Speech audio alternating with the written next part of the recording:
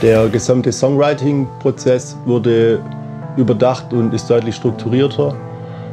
Und es wurde eigentlich alles bis ins kleinste Detail besprochen. Und das macht das Album auch deutlich persönlicher. Wir haben besprochen, was für ein Album wir haben wollen und wie es klingen soll. Das haben wir relativ ausführlich ausgearbeitet und kurz gesagt haben wir uns eigentlich mehr Zeit gelassen und haben einfach Songs und Songstrukturen auch intensiver analysiert.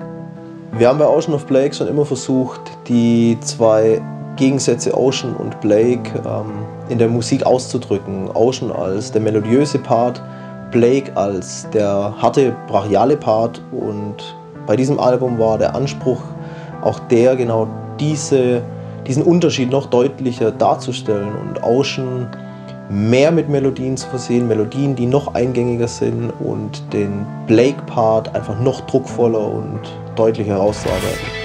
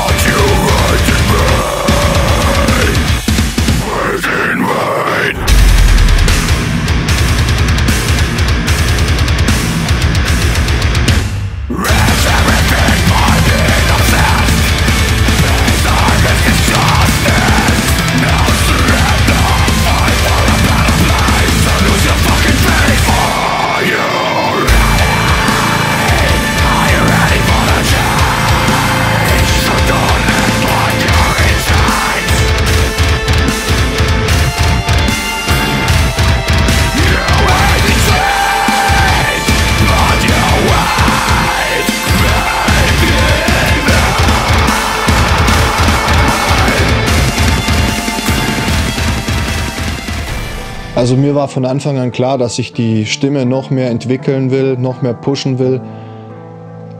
Demzufolge habe ich mir zuerst einmal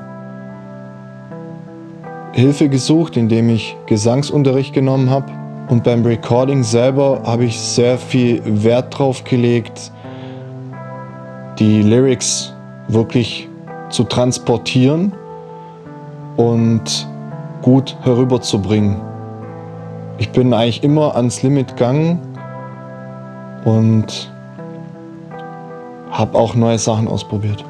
Nachdem wir das ganze Album mit 6-Seiter-Gitarren aufgenommen haben, haben wir dann wirklich festgestellt, dass es vom Sound doch noch nicht ganz das ist, was wir erreichen wollten. Und haben uns deshalb entschieden, das gesamte Album nochmal mit 7-Seiter-Gitarren aufzunehmen, um einfach dem Album noch ein eigenes Gleit, mehr Power zu geben und das Ganze nochmal auf ein für uns anderes Level anzuheben. Für das Schreiben der Drumparts habe ich mir dieses Mal deutlich mehr Zeit gelassen und habe versucht, songdienlicher zu schreiben. Was passt am besten zu den Gitarren? Wie unterstütze ich am besten die Vocals mit meinen Drums? Und ja, wie stechen die Melodien und die Synths einfach noch deutlicher heraus durch die Drums.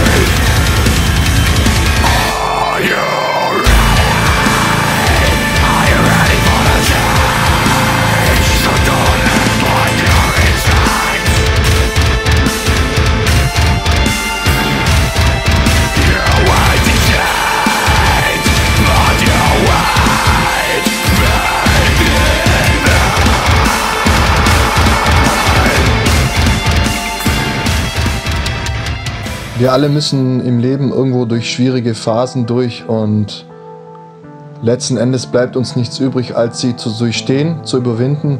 Und durch diese Erfahrung wächst man einfach auch als Mensch und das formt einen und macht einen zu dem, was man nachher auch ist. Und wir alle müssen irgendwo unsere eigenen Wege gehen und stark bleiben. Und dies wird eigentlich auch durch diesen Albumtitel A Path Made by Walking gut beschrieben.